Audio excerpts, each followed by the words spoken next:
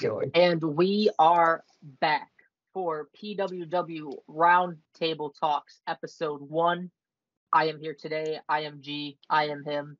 Here back with my friends. This is our first time bringing aboard other members of PWW, so I'd like to introduce to you guys. Dakota's back again today. Dakota, say what up to the audience. How you doing? And our other guests, if you guys would like to introduce yourselves, welcome. Thank you for joining us today, and let's get going.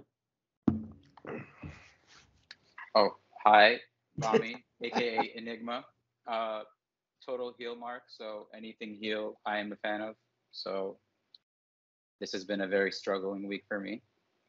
Go ahead. I'm David. You might remember me as the guy who said that Adam Page should lose the title to Bryan Danielson. I have been a wrestling fan since maybe 1990 or 1991. I have followed wrestling all my life, from the days of Hulk Hogan all the way to the era of Roman Reigns, whom I'm acknowledging right now. Head of the table. The tribal chief.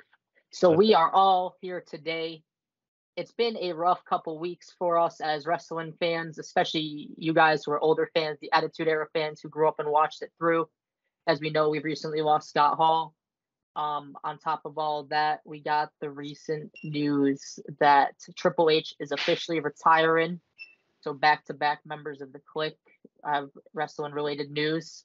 Triple H is no longer going to be an in-ring competitor. We don't even know what the future brings for him. So today we thought we'd all come together, try to reminisce, talk about the history of Triple H, our fandom of Triple H, and just give that man his flowers while we can and show the appreciation we have for Triple H as wrestling fans in the industry.